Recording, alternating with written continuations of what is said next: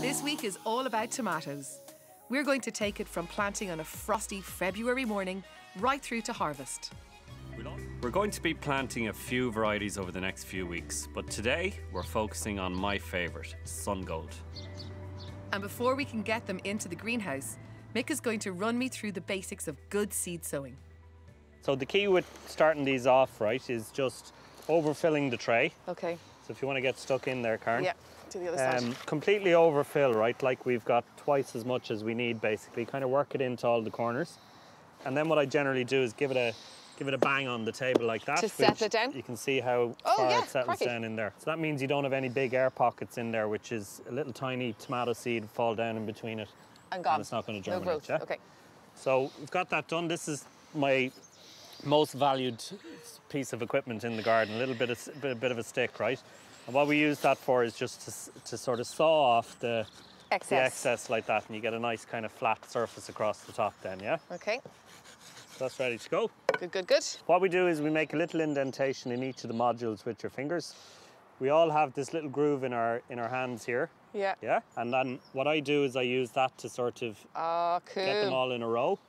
And there we go. So we just drop it off the edge. Just one per module, absolutely. One per module.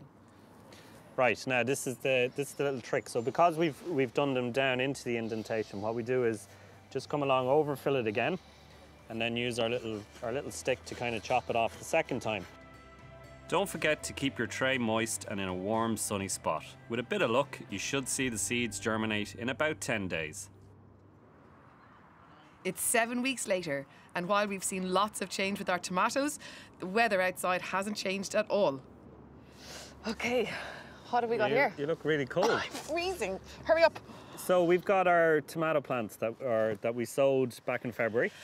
And they're looking in pretty good nick. With tomato plants, you're often kind of just moving them on into bigger pots to kind of hold them there for another couple of weeks and grow on, right?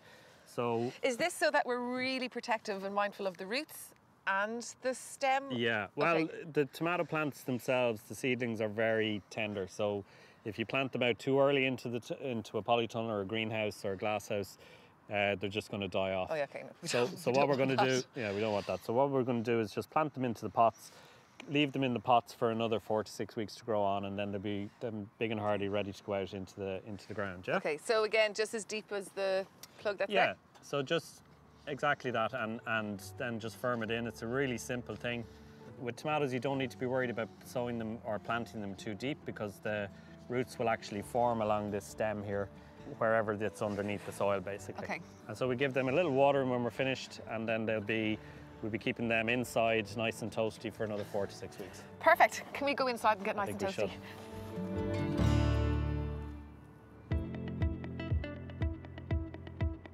It's planting day, and I've had lots of time to get the Grow Cookie greenhouse ready for its first lot of plants.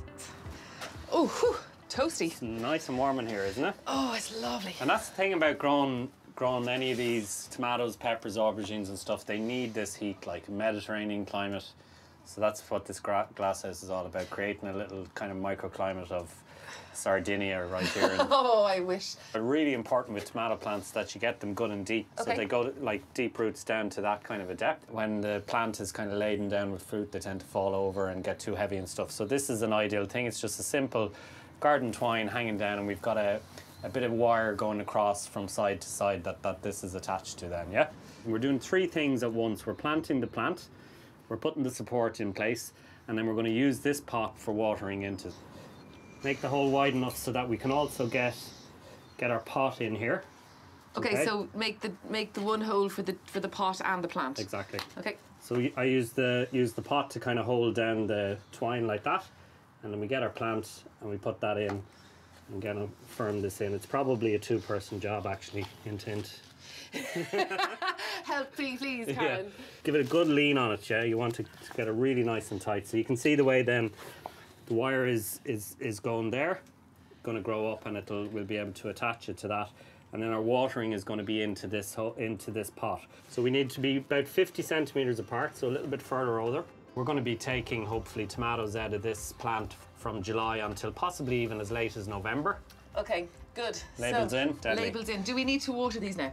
So they will need about 10 litres of water a week each. Wow, okay, that's a lot of watering. But we've created a really good way of watering them here as opposed to spraying the plant. Fill that up with water and you're getting water right down to the roots, which is great. So this is fantastic, but I'm going to give another variety a go. They're called tumbling toms, and you can grow them in hanging baskets.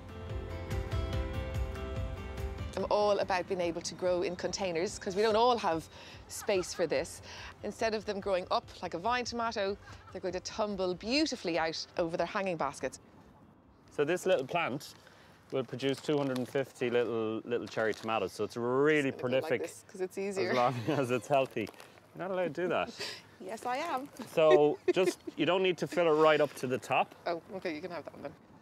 Potting compost is what you need, something that's got a bit of food in it, particularly tomatoes, really hungry, really thirsty plant. So you can see lovely root system on this. So these are really healthy little plants. Nice, and also don't just pull it out of the pot, just ease it out. Ease it out of the pot. Thing to watch with anything growing in a container, but particularly tomatoes, as I said, they're going to need lots of water. Once they start producing fruit, you're going to need to feed them with a tomato feed every couple of weeks as well, so you get the most out of it.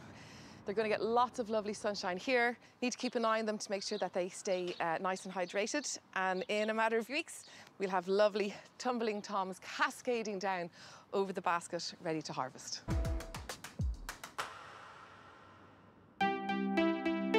It's been 24 weeks since we planted those tiny seeds, and today we get to harvest.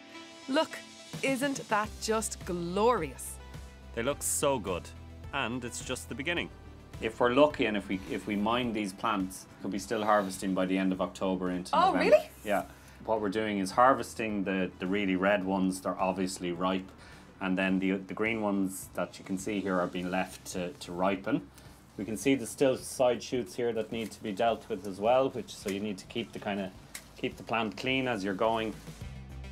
And let's not forget my tumbling toms, which have produced their first tomatoes. This is the joy of it, getting these beautiful things. The smell is just Never amazing. ever refrigerate them either. That's the other thing. You do not refrigerate tomatoes. You want to taste them when they're nice and room temperature, and you get the full effect of the flavour. Yum.